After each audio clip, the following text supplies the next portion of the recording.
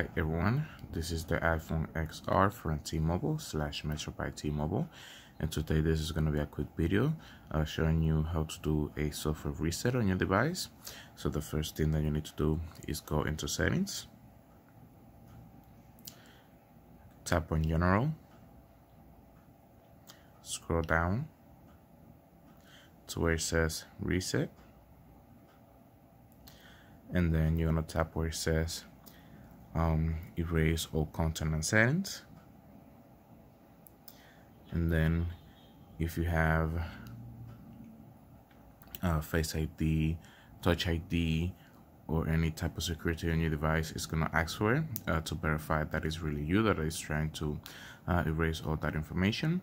And then if you get this pop-up that says photo and data are being uploaded to iCloud, you can either tap on finish uploading, then reset, or erase now, or then cancel.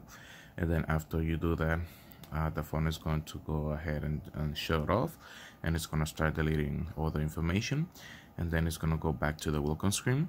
I'm not going to complete this process here on this device because this is not my personal device, and I'm not going to be deleting all the information. So that's basically all the steps on how you do a software reset on the iPhone XR from T-Mobile / Metro by T-Mobile. So that's going to be all for this video. So thank you very much for watching my video. If you like my video, please click the like button. You can subscribe to my channel so you can get more content. If you have any question, please leave it down below. Thank you for watching my video. Bye bye.